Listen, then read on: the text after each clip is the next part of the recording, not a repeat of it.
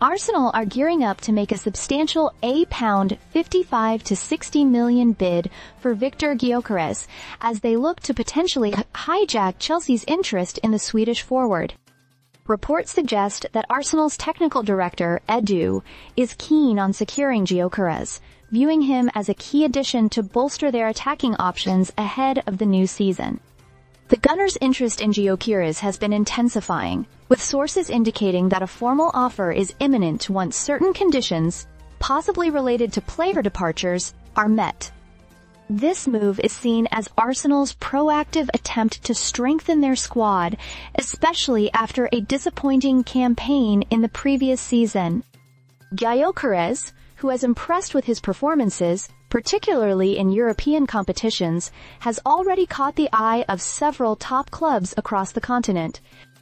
His potential acquisition would not only add depth to Arsenal's attacking lineup, but also serve as a statement of intent regarding their ambitions in both domestic and European competitions. The 23-year-old's versatility and goal-scoring prowess have made him a sought-after prospect, with Arsenal aiming to finalize the deal swiftly to avoid prolonged negotiations and potential competition from other clubs.